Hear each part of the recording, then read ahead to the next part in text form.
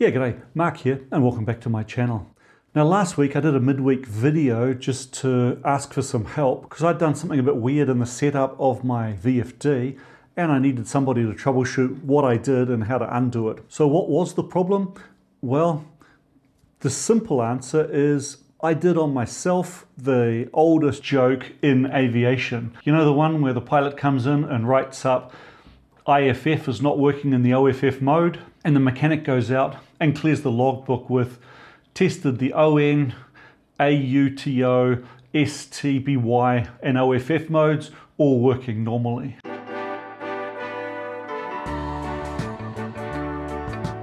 Well, I promise I won't disturb the space-time continuum too often with these midweek video uploads, but because I got so much constructive and helpful feedback last week, I thought it'd be a good idea to quickly give you some feedback. So what was the issue and what is the solution? Just to summarize the problem, when I first installed my VFD, I didn't have a brake resistor on it, and therefore I couldn't use the VFD to decelerate the lathe spindle because the additional electricity generated by the motor in generator mode couldn't get dumped. So the VFD would bounce back and forth between an overcurrent and normal during deceleration. Back when I installed the VFD and worked out that I had a problem, I had somehow put the VFD into a coast down mode where it didn't try to decelerate. So fast forward to today, I bought the brake resistor module, I installed it, and it still didn't seem to work.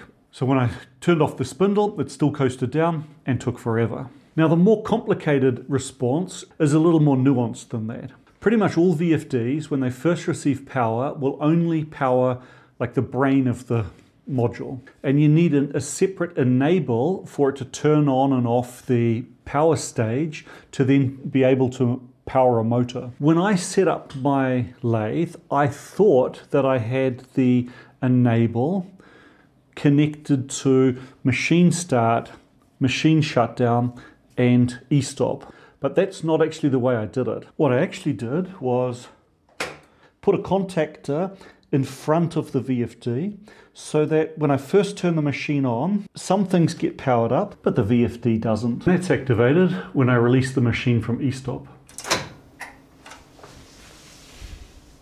So with machine on, contactor closes, and that powers up the brain of the VFD.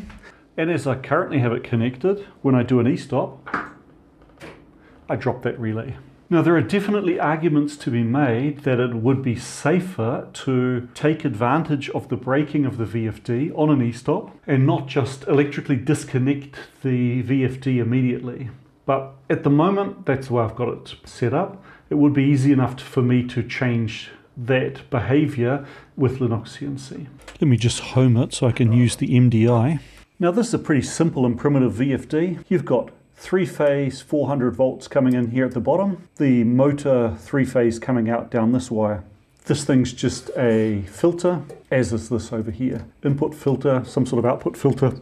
Up here in the control section, we have got these two wires here, the green and white pair, are the actual speed command, and that's being controlled by the Mesa 7i83 analog output card. That's this output here. So we're giving analog speed command to the VFD, 0 to 10 volts, providing the speed range. Now the next pair of wires here are an output signal. It's basically just a relay inside the VFD, and I'm using that to monitor whether the VFD is running or not. Over on this side, I've got 3 more pins connected. That one there is just a ground. Pin E4 just reverses direction. And then up here, I've got number 28, this blue wire, and that is the drive enable pin. So back when I was setting up the VFD, because I didn't know how to deal with the braking and it going into overcurrent, so I was using this as spindle on off instead of enable. My bad. And a bunch of you worked out immediately that that was my problem because the display goes to off as soon as I stop the spindle. Let me show you.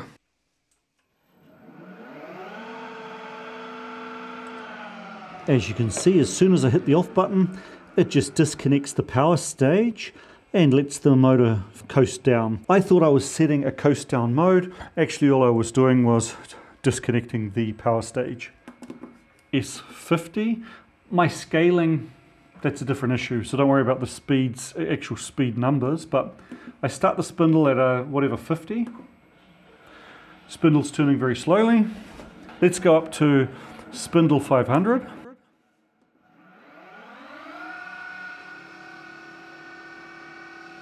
And you can see when I come back down from 500 to 50, the brake's working. Now playing around with the braking ramp, which is C13, you can see I've currently got it set to brake down from maximum speed to nothing in a half a second. What happens if I hit it S0? It goes off.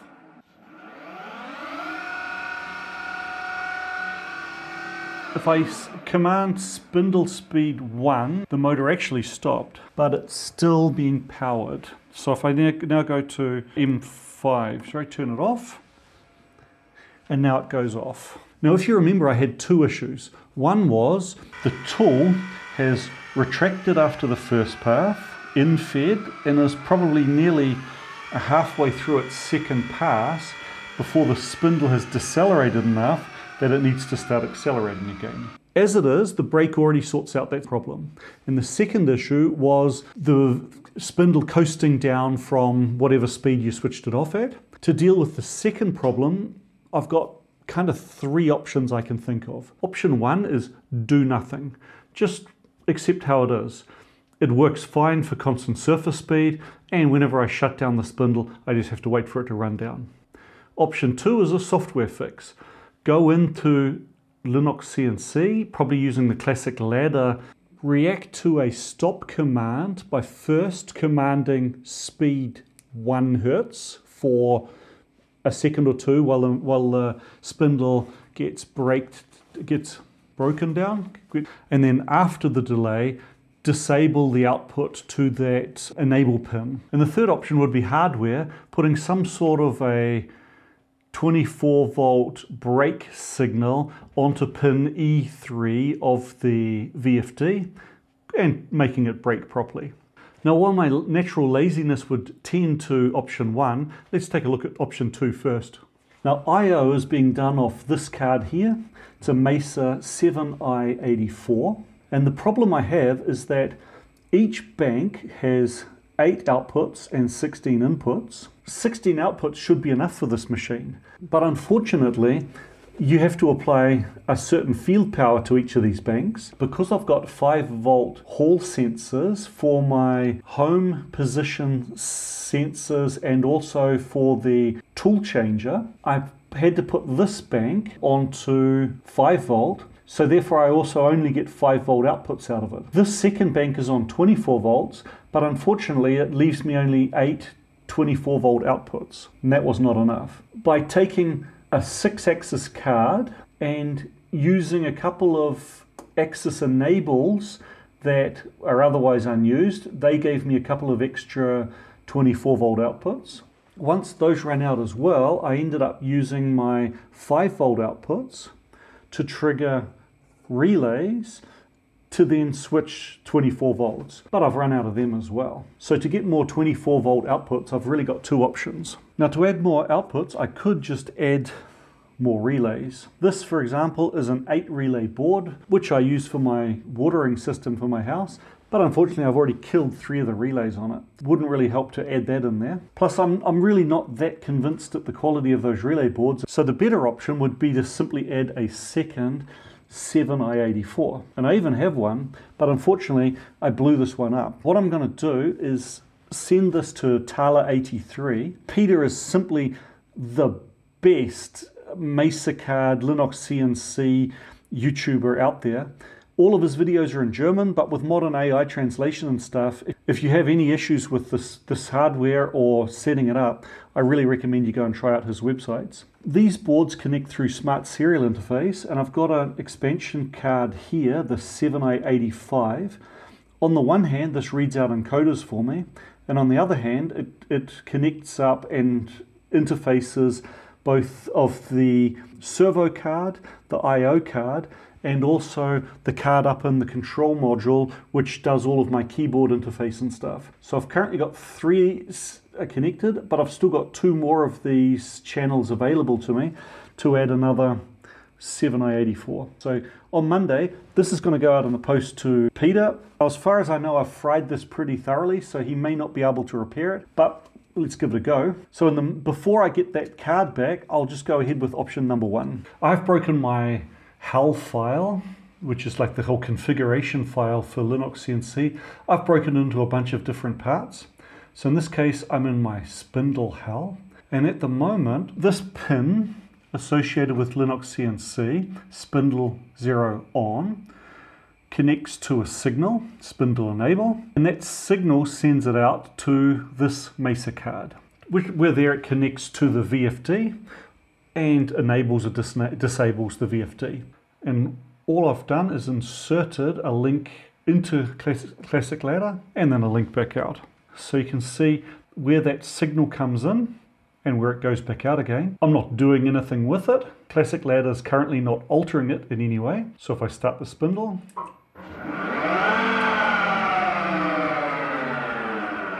and stop the spindle, it's still as before. So what I've done here is just added a timer off of 2 seconds to keep the VFD awake for 2 seconds after I turn the thing off.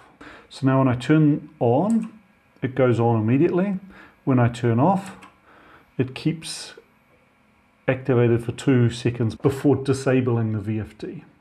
The second thing I need to break into is going to need to be the spindle speed command. Oh, now wait a minute, I'm already netting that value to both the output card and to Classic Ladder. This is used as an inhibit to not release the tailstock if the spindle's on, or not release collet if the spindle's on.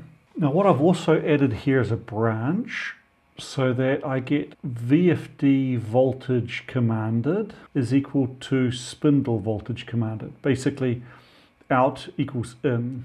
And that now works.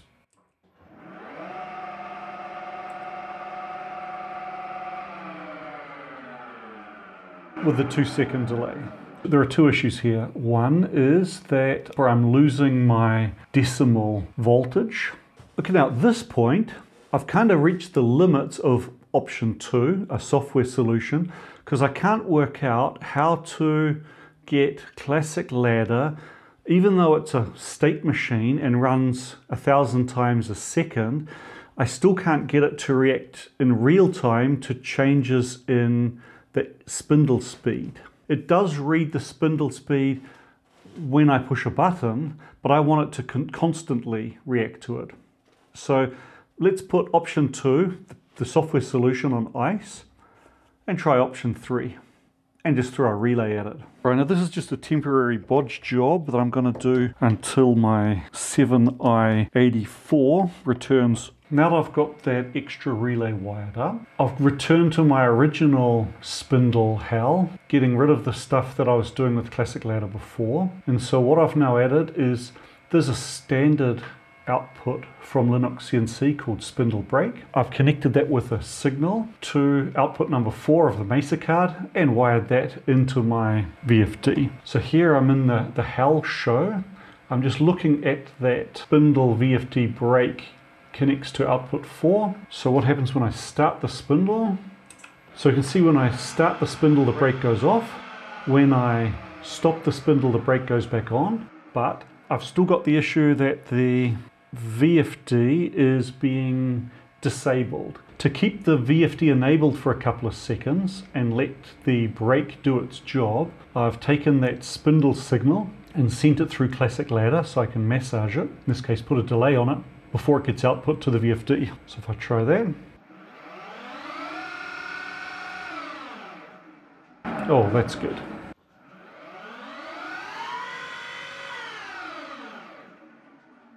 So I do get a slight run on at the end, but otherwise it's working great. If I start it up,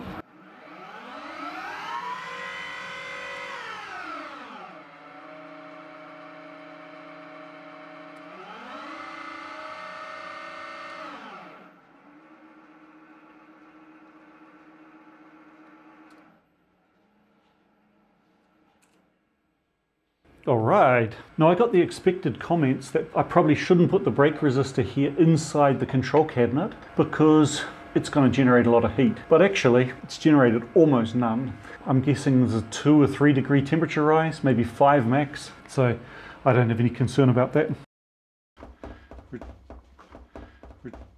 Can get removed, pretty happy about that. Now I'm really happy that I've got that brake working. It's another thing that's been hanging around on my list for way too long. And with that, thank you very much for your help. And don't forget to stick around because the next video the algorithm thinks is just right for you is going to come up here. Till next time, thanks a lot.